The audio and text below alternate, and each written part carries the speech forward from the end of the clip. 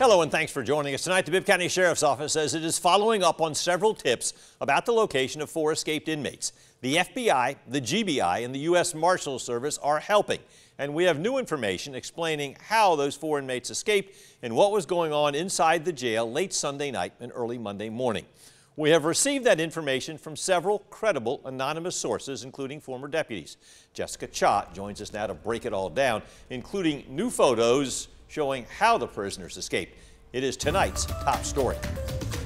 Yes, Frank, we were able to speak to sources on the phone and got several photos of damage to both the inside and outside of the window inmates escaped out of. I went out to the jail today to inspect the area myself, and we believe these photos are legitimate.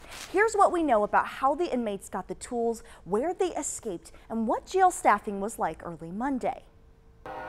On Monday, Bibb Sheriff David Davis said they have staffing problems and an old jail. I think there's some elements of all of that played a role in this particular situation here. So how did inmates break out? A vehicle that had been there earlier in the evening looked like they had been tampering with the fence, as well as bringing some items into the enclosed area of the fence. Sources told us the driver of the blue Challenger brought tools onto the jail grounds, including power tools. They say intruders cut spots in 2 fences that look like a path to a second-floor day room window, and inmates lowered bed sheets to raise the tools up to them. That we believe were used by these inmates to escape.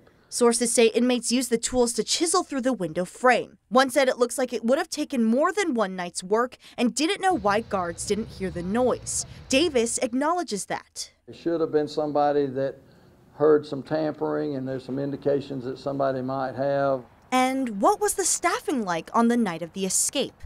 Davis says there was less than 10 people working in the jail. But sources say there were only 3 on duty inside the jail's 7 blocks. 2 are working in the new part of the jail and 1 working in the oldest part of the jail where the escape occurred.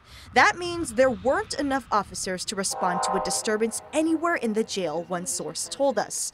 They also say to do a head count, 2 deputies must be present in a cell block. With only 3 officers, that left at least 4 cell blocks with no supervision for the entire shift.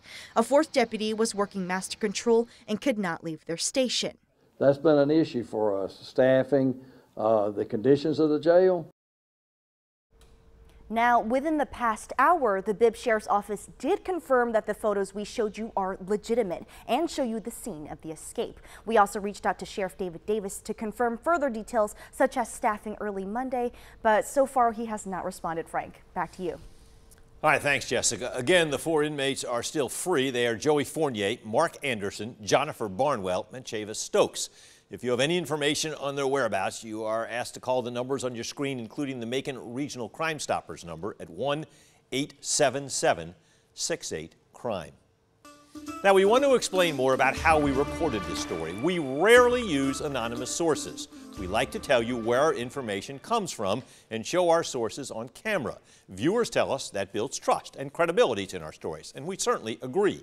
We make exceptions only when we have confidence in our sources and have made every effort to confirm the information on our own. In this case, we got details about the escape from a person connected to the jail. They also sent us photos. We checked that information with several other law enforcement sources. They told us this description of the jail and the escape seemed credible. We visited the jail to check the photos against what we could see for ourselves. And we gave Sheriff David Davis and a spokesperson a chance to confirm or deny the information we're reporting. Another reason we're making this exception is the importance of this story. The escape by the 4 prisoners from the jail, one of them an accused killer, is certainly extremely important and in certain cases could be a matter of life and death. We hope this information helps explain how it happened and possibly prevents more cases like it.